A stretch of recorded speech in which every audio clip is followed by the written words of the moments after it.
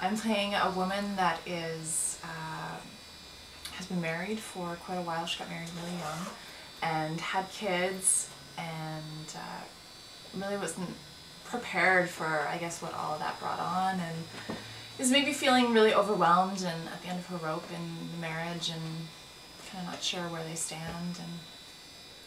And this scene, of course, takes place in a car, and I'm with my husband, and I have just pulled over to the side of the road.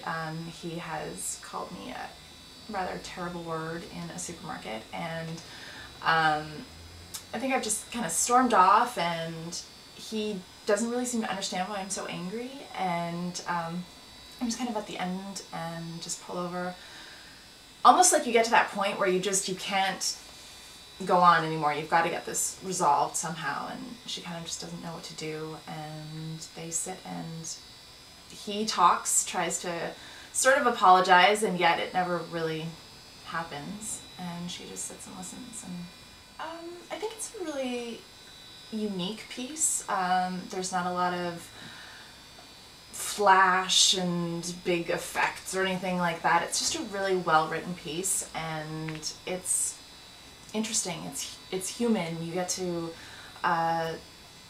you get sort of little glimpses into these people's lives, and I think it's really easy for a lot of people to relate to, at least probably one or two of these characters. So it's just really a human piece, I think.